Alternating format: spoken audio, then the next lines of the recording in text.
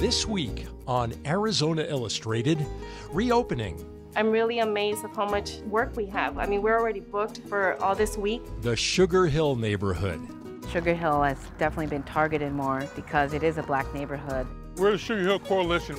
We're trying to get our community back. Art interrupted. The emails, like millions of emails. And then the next day, it's like thesis is being postponed. My heart just sank. And we go to Gleeson, Arizona.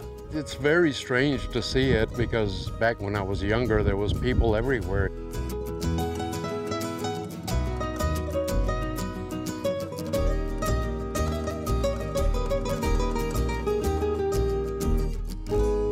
Welcome to Arizona Illustrated. I'm Tom McNamara. Businesses and employees across the country have felt the impact of the economic shutdown brought on by the coronavirus pandemic. Unemployment numbers continue to rise at an unprecedented rate, hitting workers and employers across all sectors.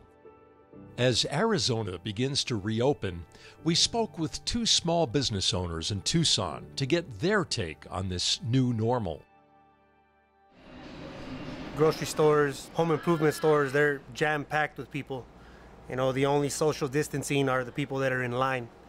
But if you're not in line, you're fighting crowds. And, you know, I feel like restaurants got the short end of the stick because it's still perceived or seen as a luxury. So we're taking the necessary precautions, you know, following the governor's orders. We're separating all the tables, putting up splash shields everywhere, hand sanitizer dispensers, disinfecting all the doors, anything that gets touched by the public. So we're gonna plant a flag to be a safe place to eat. We were doing really, really great until all this epidemic came, and then they shut us down, so we were out of work. So that was kind of scary coming back because we didn't know if we were still gonna have the business or not. It's very hard because you wanna be supportive with the community, you wanna keep everybody safe, you want our stylists to be safe. I mean, I want my girls to be safe, but it's hard. It's hard too when the bills start coming in. It's hard when you have to pay the rent, when everything else, you know, and you don't have the money because the business is not coming in. And I'm happy because the customers have been very supportive and because it hasn't been too hard for them to follow the protocol. Just setting up appointments, you know, a little bit set apart so we can have the time to sanitize, to clean up, and it's just adjusting to a whole new routine to keep everybody safe. While many merchants are getting back to business, hundreds of others have decided to wait over concerns that now is not a safe time to reopen. They call their effort Too Soon Arizona. To find out more, visit toosoonarizona.com. Sugar Hill, an historically black neighborhood, has experienced considerable change with the growth of Tucson. Gentrification and student housing have begun to alter its character and the future of its residents, many of whom have fond memories of its heyday. Sadie Shaw is working to keep those memories alive by collecting oral histories from longtime residents and hoping to preserve the community for generations to come.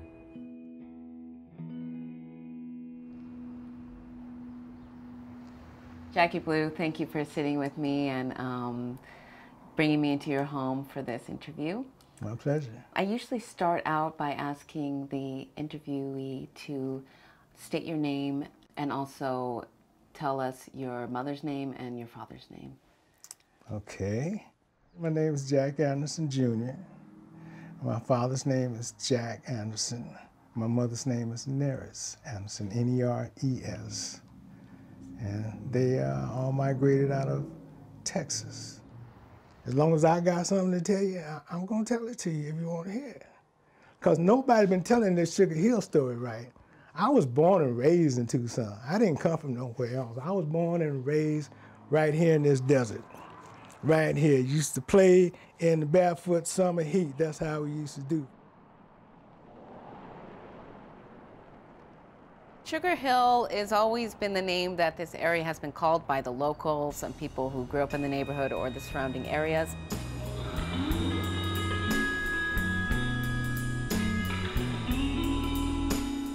Sugar Hill neighborhood is one of Tucson's historic black neighborhoods.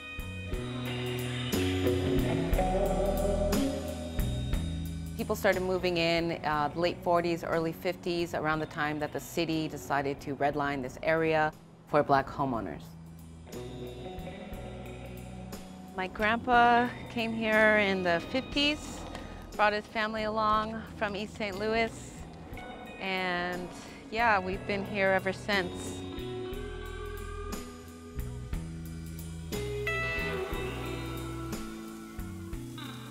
Sugar Hill is a name that's given to many Black communities all over the country. It refers to a Black neighborhood that's kind of up and coming. My family moved over here in 1960. I was 4 years old when we moved over here. I was born in this neighborhood. I was born in 1961 in this neighborhood. My parents and the parents before me, they're the ones that built the community. And they built a rich community, faith-based community. Most of the people went to church. It was one of the middle-class neighborhoods where a lot of professionals lived. There was a lot of military families. There was, you know, principals, teachers, doctors. All right, Sugar Hill, let's do something. Can we make some noise up in here? Can we make some noise? What it did was fostered neighborhoods that became united and achieved historic things. Dancing in the park, day after dark, racing cars, up and down the hill. We're the Sugar Hill Coalition. We're trying to get our community back. Sugar Hill, Sugar Hill. From the 60s, the 70s, 80s, and 90s, everything was very close-knit. To my brothers and sisters from Sugar Hill, welcome. Unfortunately, the drug epidemic hit, and that literally destroyed a lot of people. You know, a lot of people went to prison, a lot of people got addicted to drugs, a lot of people died. You know, a lot of people lost their homes. Some people lost their homes behind that. Unfortunately, that's what happened. Hey, I'm Jackie Blue. God bless you. I know folks that because of those times and those days, some of them just getting out of the penitentiary, you know? Been done all that time. And that's who I'm talking to in my music. I'm talking to the people that was right out there with me, whether it's fighting the revolution or selling drugs in the street. The goal of the Sugar Hill Oral History Project is to make visible the history of the neighborhood, the lives of the people who lived here and who still live here. And just to increase the awareness of the neighborhood and the Black community in Tucson.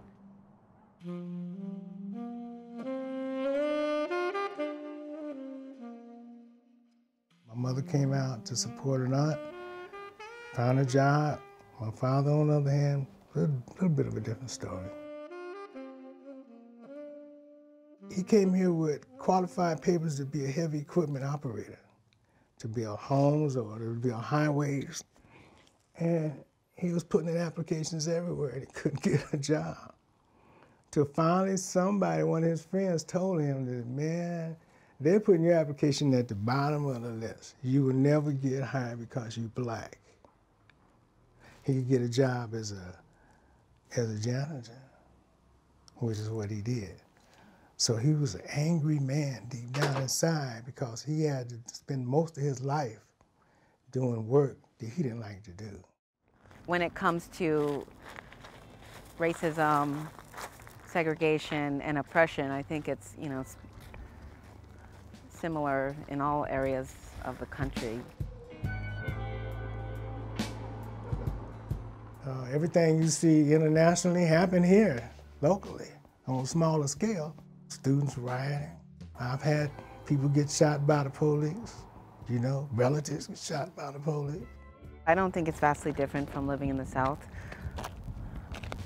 Maybe you weren't going to get lynched, but, you know, there's still all kinds of oppression and, you know, places where you had to stay and jobs that you couldn't get.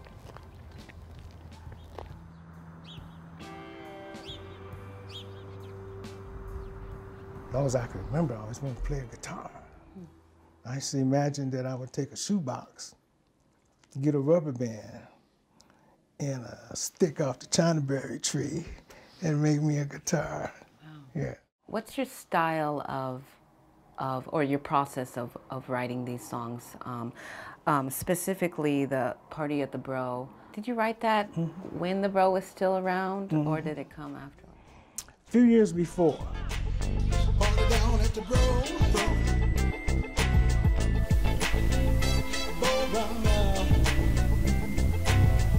The Boat Brummel was a social club. I don't think it was just black people, but I think it was mostly black people. I used to go there with my dad sometimes during the day and hang out.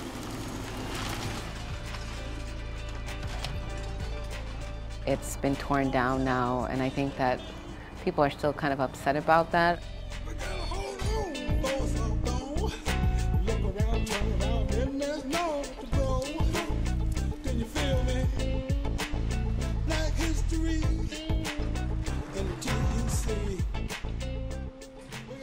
I could just see how it was going and how we lost so many places like the Bro. Yeah, I wrote that because I experienced that. Jackie Blue's music is kind of like a historical timeline of Tucson's black communities. When did the neighborhood start to change? Like it is now? Yeah, when did it become like a black community into something different? And what do you think caused that? Time brings about a change. So a lot of that I attribute to time. I chose this one to kind of really show the world like what gentrification has done to the neighborhood. I mean, if you look to your right, look to your left, these are houses that developers came in, bought up. The whole block is student houses now. Sugar Hill has definitely been targeted more because it is a black neighborhood. Feldman's neighborhood to the south, Jefferson Park to the east, they all have historic designation status. You know, Sugar Hill does not. At the end, what I call at the end of the battle, right? Because we lost it. I ain't say it's over, but we lost it. I called one of these numbers and, you know, asked if I could stay there, if I could live there, and I was told that this wasn't a good neighborhood for me to stay in because I have a daughter. It's just kind of sad that some of the things, lot of stuff we fought for is cool. Some of it is just, and the people that fought for it, they, you know, nobody knows about them. Nobody cares. That's the thing. Nobody really cares. Yeah, I can tell them about them, but okay.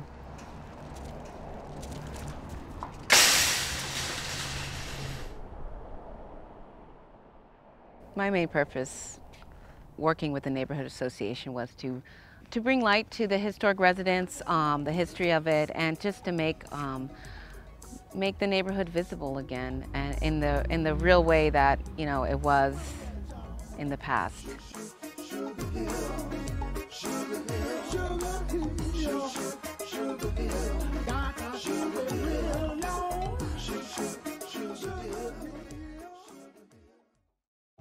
This is the University of Arizona Museum of Art, where Bachelor of Arts and Master of Fine Arts students were planning to exhibit their culminating thesis work. The shows here are some of the most anticipated and meaningful events in the lives of students who attend the School of Art, work that they have spent all year and in some cases many years to create. It's a crucial time for these young artists as they hope to break into the art world. The coronavirus pandemic upended these shows and forced students and faculty to adapt. So this is a quick tour starting at the very front of my apartment. Begin with just a messy studio table over here.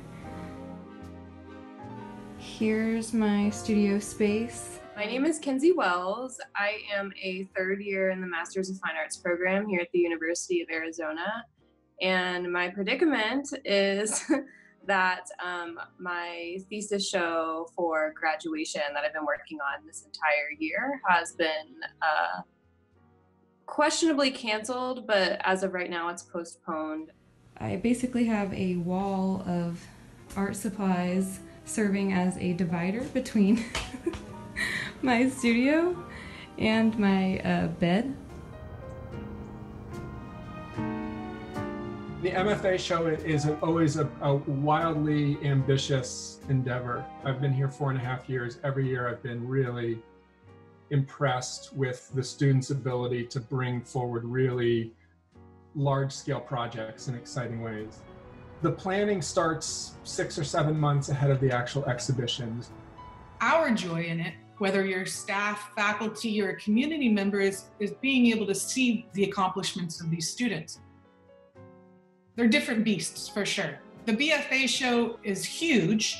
There's roughly, I think, 141 works and about 80 artists. My name is Fabiola. I'm a BFA undergrad student in photography. This semester I was getting into the 4x5.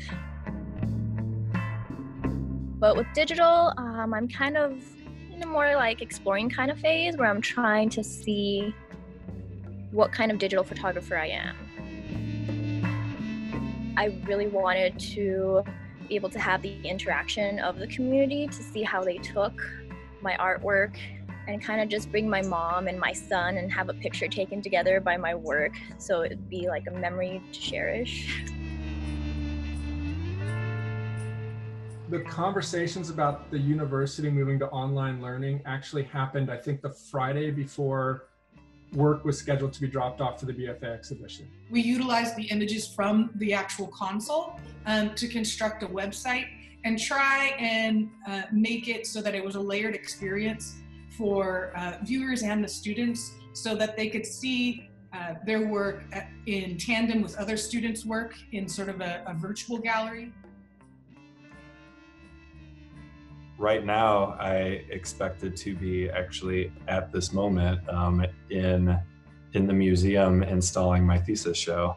Which is kind of like the culmination of what we work toward as grad students. The thesis show for grad students in the School of Art is like, it's the dissertation. Like, that's the point.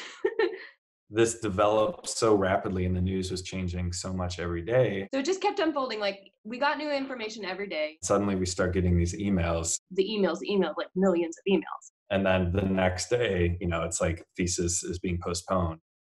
Every day was worse. The day after that, it's like, we have to close the studios. My heart just sank. But the issue is, since we lost access, we weren't really finished. So part of the problem is actually finishing the work.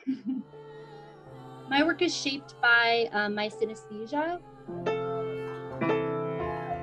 For my thesis project, I am basically translating images into interpretable musical scores.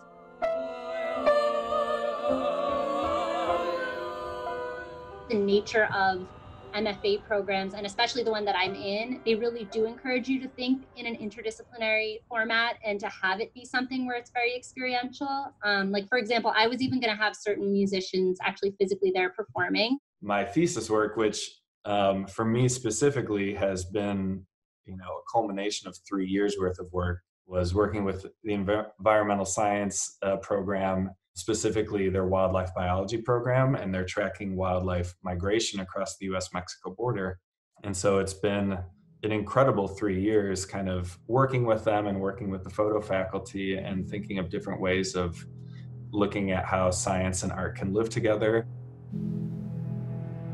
It was going to be in this isolated gallery that was going to be very sensorial.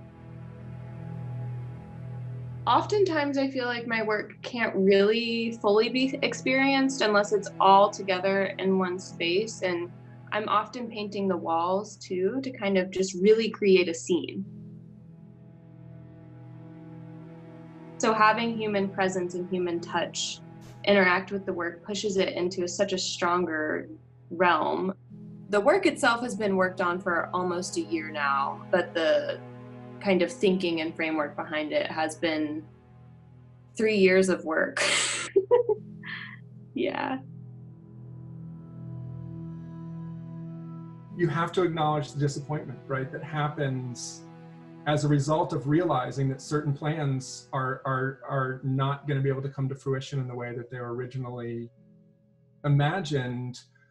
But then, you know, resiliency, creativity, both of which I think are built into the very fabric of the arts, are really critical in these sorts of situations. Is art changing in a way where we'll need to reach people through kind of online instead? And how do you do that with that type of work, I think, is a question that I'm asking. In the art world, it's all about standing out to some extent. And in one way, like, we'll always be that year, you know, that cohort or that year that had this really bizarre, you know, moment in time, and we had to deal with it. If there's one thing I've gathered, it's that right now the world really wants art.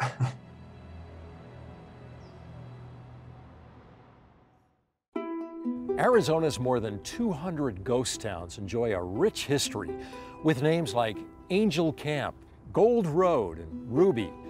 But there's one abandoned mining town near Tombstone that's being kept alive by a former resident, a Vietnam veteran who lived there as a child with no running water or electricity.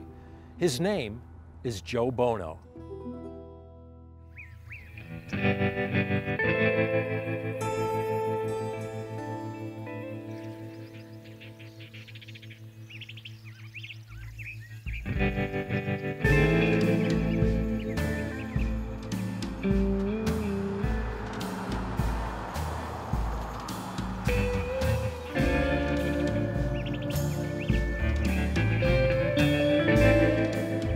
Gleeson was a mining community, had about 1,500 people.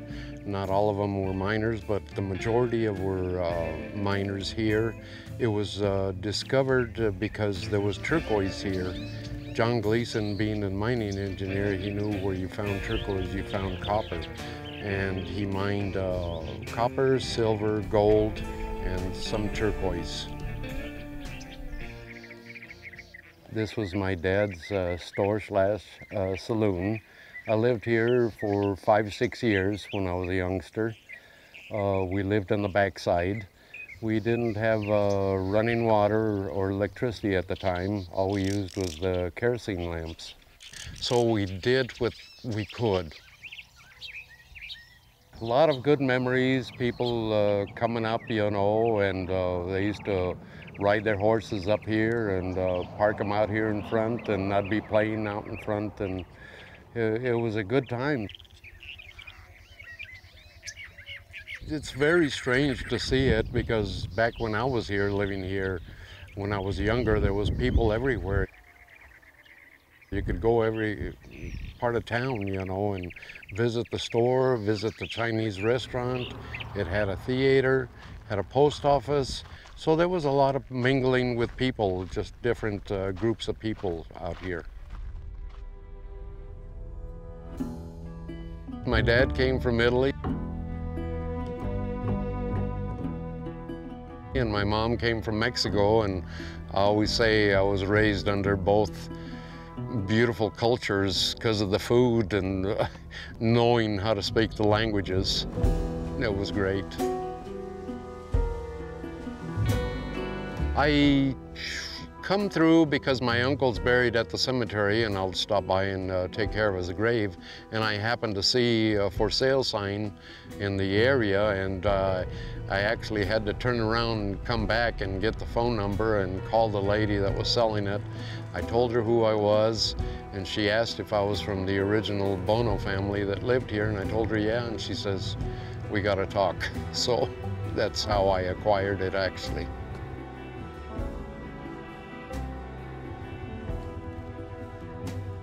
Just brought back all these memories of the Gleeson in its heydays and all the people that lived here, and of course I lived here, so I just had to come by it.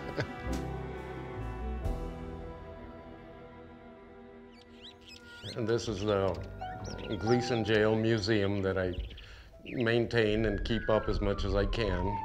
This is where they used to hold the prisoners here in Gleeson Jail when it was getting too rowdy.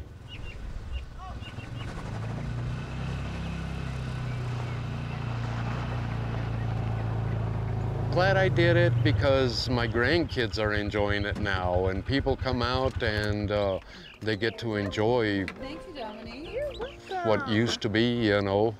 And it's nice and quiet, peaceful, and people just love it. Yeah, I mean, they grew up here, you know. My dad had the saloon store over there, and the rest is history. My dad came from Italy when he was 15 years old. It's always good to hear your family history. It's always nice to know what your grandparents, great-grandparents did to make you, to raise you, what they had to go through to get where they are now. My dad had this calendar inside the store, and it had a little calendar down here and a thermometer on there. That was always in the store, and gave the Joe Bono general merchandise store. And you were the model? Yes, I modeled for that.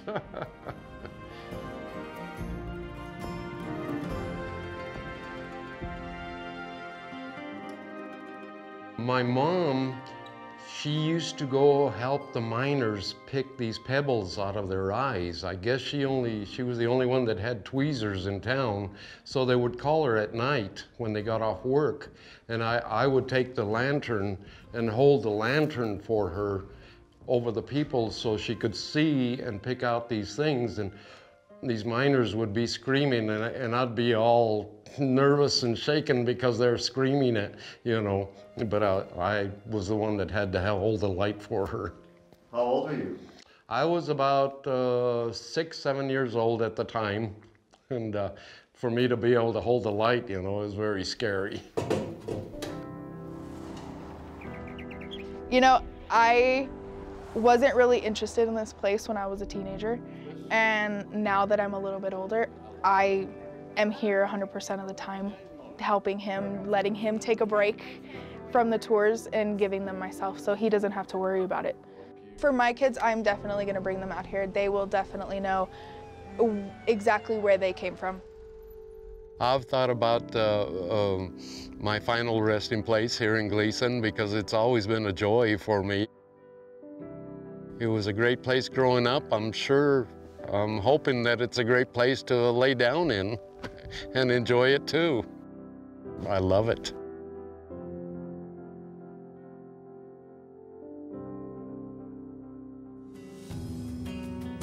Thank you for joining us here on Arizona Illustrated.